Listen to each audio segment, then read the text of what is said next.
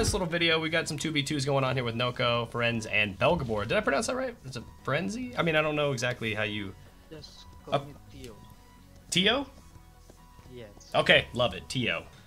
I forgot how long he spun that gum in that emote. Like, it's like, it looks like 2 emotes in one. It's crazy. But we're gonna check out bush mechanics, Skye's mechanics, how she goes stealth, and all that fun stuff. So first, let's look at bush mechanics. I think this is a pretty simple and all-around thing. So the idea is you go into it. Obviously, you can see your teammates as Noko jumps in there, but other people jumping in there as Tio jumps in there, you can't see him, right? Well, what if he shoots? So let's see him shoot real quick, shoot off anywhere you want there.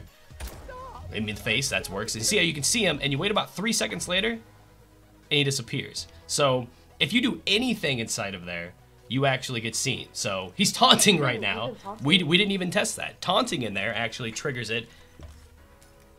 1 Mississippi, 2 Mississippi, 3. So it's about 3 seconds again, and it goes for the whole emote. So don't taunt and don't try to BM your opponent when you're trying to hide in the bush. Good to know. Also, if you want to jump up here, you got to jump on this little side. I always forget that. If you reload inside of there, try using reversal while you're inside there. He's hidden right now. Try to reversal.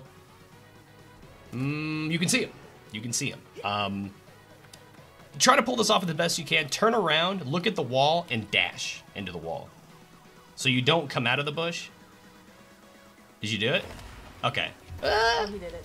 Yeah, but I think he's still out of it. He should still be out of it. Or he should still be in it, rather. He was a little bit out of it, but I think he should still be in it. So most of the time, any of the mechanics that you do, any of the skills that you do while inside of the bush, you get seen in there. And it takes about 3 seconds for you to not be seen, including taunting.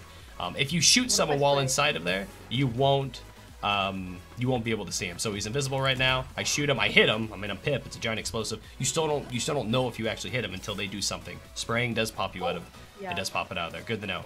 But for example, let's say if Skye goes in there, so Skye can go in there. If she stealths, obviously she's gonna be invisible.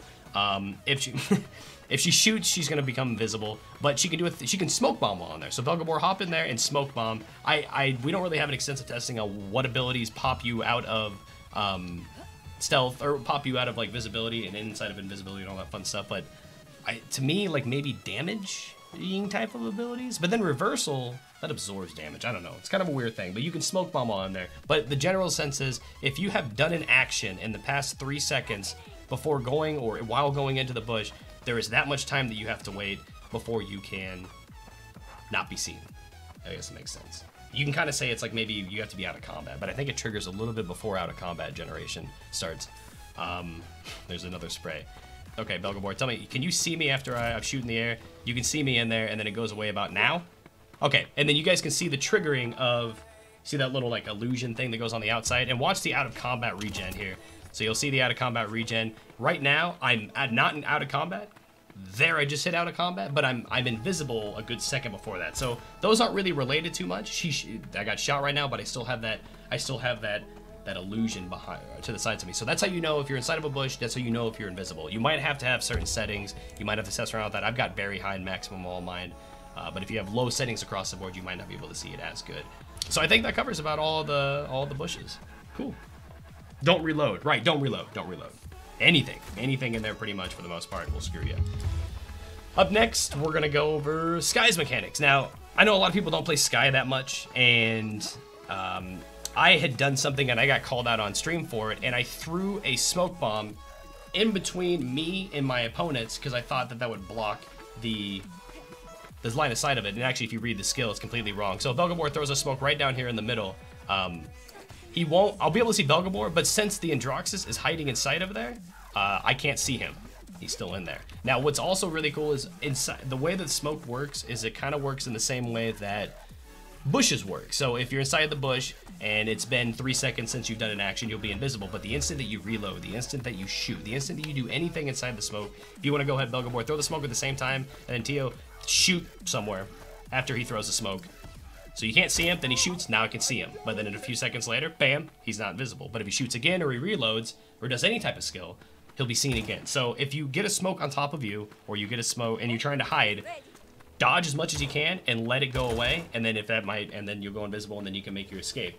It's kind of hard to really keep track of it in the heat of the battle, but whatever. Another thing with the smoke bomb is a lot of people use it for your invisibility, which is a good thing to do. But let's say you come up behind an opponent like a buck or a Makoa or someone really beefy, right? And you get out and you poison bolt them and you start firing at them, and then you want to throw your smoke bomb out. Your best place to throw your smoke bomb is at them. So let's say Belgabor were to come up behind me, start shooting me, and then throw a smoke bomb on herself.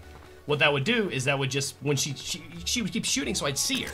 And he brought up a great point too, is as he's shooting, I can see her, and not to mention it kind of blocks out all that background just scruff, just that madness, so you can just focus on that outline, and it almost makes you a little bit easier to shoot at. So if you want to be able to be as efficient with Skye as possible, you're going to want to come out of stealth or whatever, poison bolt, and then you're going to want to throw the smoke bomb on the opponent while staying out of it. So as he throws a smoke bomb on me and she's shooting at me, I have no idea like where I'm being shot at from until the smoke clears, and then I can see her. But she can shoot at me all she wants while I'm inside that smoke bomb. So that's something you need to keep track of. This isn't really a Skye guide. I just felt like this could be kind of relatable to the bush mechanics because it works pretty much the same way. Emotes, reloads, shooting, all while inside your own smoke or a teammate inside the smoke. You will be seen. You have to just chill to not be seen. Okay. Hey, thanks for watching. I'm not gonna be one of those people who asks you to like and subscribe, so I'm not gonna ask.